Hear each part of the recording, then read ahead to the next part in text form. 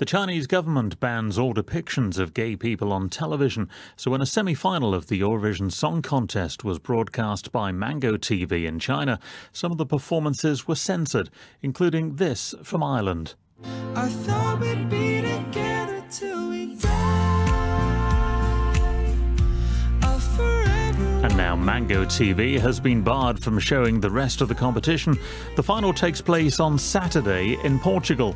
Our China media analyst Kerry Allen explained what the broadcaster had done. They showed Eurovision footage and it was edited. They removed some of the entries. So they removed Ireland's entry in Eurovision and Albania's. But what caused a lot of controversy online is in some footage they showed rainbow flags being waved in the audience and they blurred them out completely, and people took offence to this online and said that it was discrimination against homosexual communities. Now, it's not a name I know. Who are Mango TV? They're the biggest broadcaster in China. They're the most popular, whereas most people know the word CCTV, which is the official state broadcaster.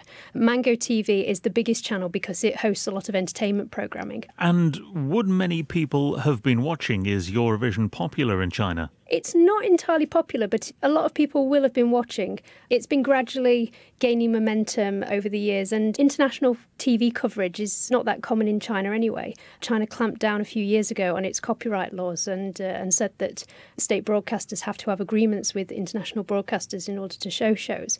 So with Eurovision, it's still relatively new and people find it a bit quirky, and it's been popular with LGBTQ communities, but this has obviously caused a lot of outrage. And talking of that, what's been the reaction on social media to this? Oh, there's been lots of reaction. Thousands of people have been sharing video stills showing the rainbow flags blurred out, people saying that they're going to boycott the station, and some people have been saying that they're going to buy things with rainbows on and test the sensors and say, you know, if I buy a rainbow umbrella or a rainbow T-shirt, am I going to be arrested? And has there been any reaction to the fact that Mango TV have now lost the rights to Eurovision? People are starting to realise this, but news obviously takes a bit of catching up in China. For example, Twitter or Facebook, they're blocked in China. So often it will be somebody who has a VPN, which is a piece of software that's able to access international media and to see reports such as this. They will let people know in China, and they have to have a certain amount of clout in order for people to believe them.